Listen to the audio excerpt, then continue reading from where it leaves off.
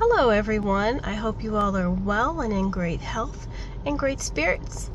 Today I wanted to give you guys an update on my elderberry plant. So I had gotten these seedlings probably early part of March, I believe it was, or maybe even late February, I'm not quite sure.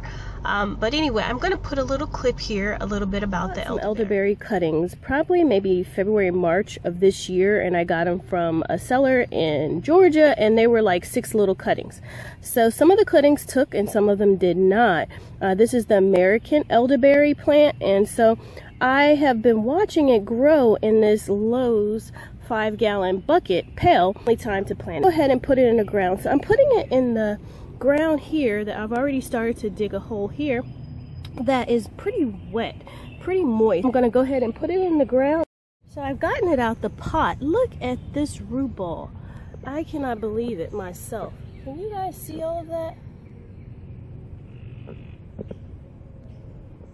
This plant has been really growing, and I haven't really done much fertilizing. I used my homemade bone meal, and I put some mulch, as you can see here, which are leaf cuttings from a pine tree, and that's pretty much it. So here is the elderberry plant now in its home. It is extremely healthy. I just never knew the elderberries grew. It has like been several months, and those little elderberry cuttings have grown astronomical. I mean, I think I am going to have to relocate them. So let's take a look. Elderberry plant, guys. Look how huge it has grown. I planted an elephant ear here. This area stays somewhat damp, so I think it really likes it. I gotta make this quick because it's about to pour down. Actually, it's already started to rain a little bit.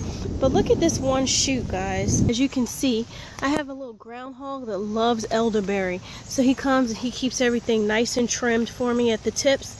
Again, my motto is share with nature. You know, there will eventually be enough for us both. So I'm not going to fret over the parts that he's eaten, although, you know, I don't really like it, but I'm not going to fret over that. But anyway, I am thinking if I can to relocate this. Relocate this to a little bit down further to the edge of my fence right there, instead of having it right here. Because I do have some other plants that I want to plant, and this is getting really big. So my recommendation to you guys, if you're growing elderberry, make sure you think about the full mature plant in its full capacity, which I think can be about anywhere between 15 to 20 feet high, and then a width of maybe about 5 to 6 feet. So yeah.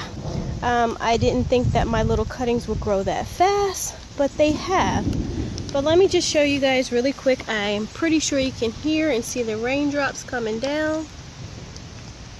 But look at that. That is a full mature stem. All from a cutting in less than a year old.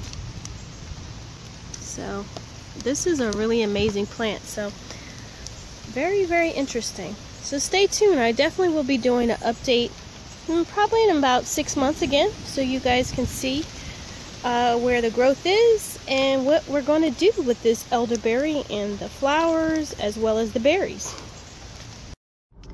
Thanks so much for taking the time to tune in today to watch this video. I appreciate your viewership. If you're not a subscriber, I do hope you consider subscribing, and if you do so, hit that bell notification so that way you'll be notified of the newest videos when they're released. Until next video, have a great day. Take care. Bye.